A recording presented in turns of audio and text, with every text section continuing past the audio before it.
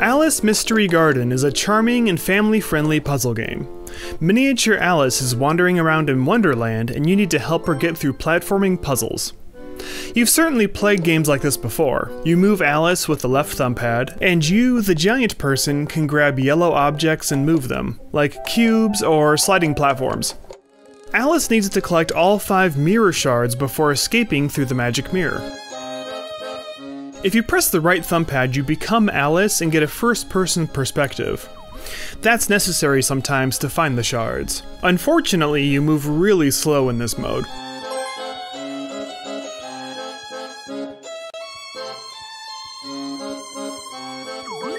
There's 3 sections with 5 levels in each, and a final level. To clear each section, you need to beat 3 out of 5 levels, which is nice if a particular level is halting your progress.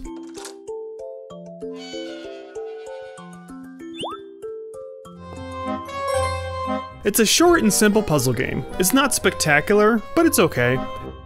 It's got good graphics and it's entertaining enough. For just $5, it's a great value.